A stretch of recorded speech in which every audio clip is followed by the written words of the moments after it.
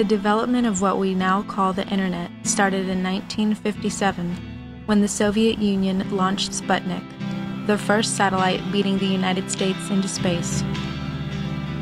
The year I was born, the Global Positioning System was opened for use by civilian aircraft.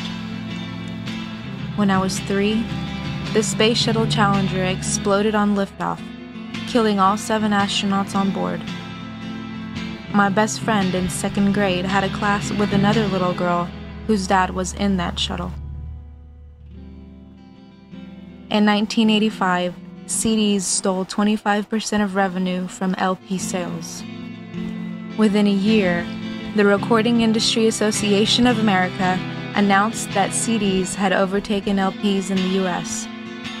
Within 2 more years, the world. The World Wide Web was invented in Switzerland in 1989, but it was another 3 years before the browser allowed the rest of us to use it. In 94, personal computers outsold television sets for the first time in the United States. By 98, Google became the sippy cup of internet culture thanks to its query shortstop, Wikipedia. 2003, MySpace. 2004, Facebook. 2005, YouTube. 2000 ? Twitter.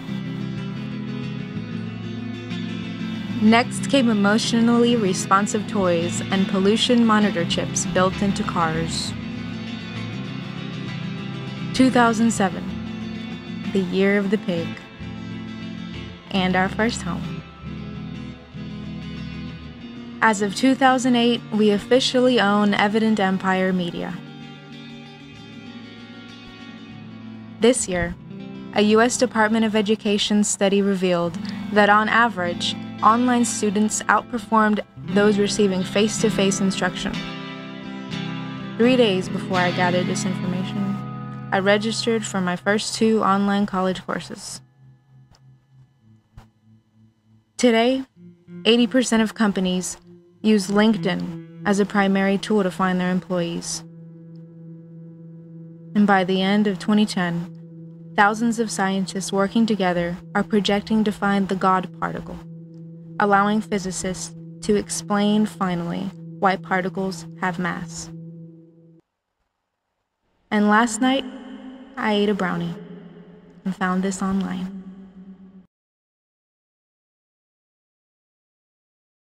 Ready? Go.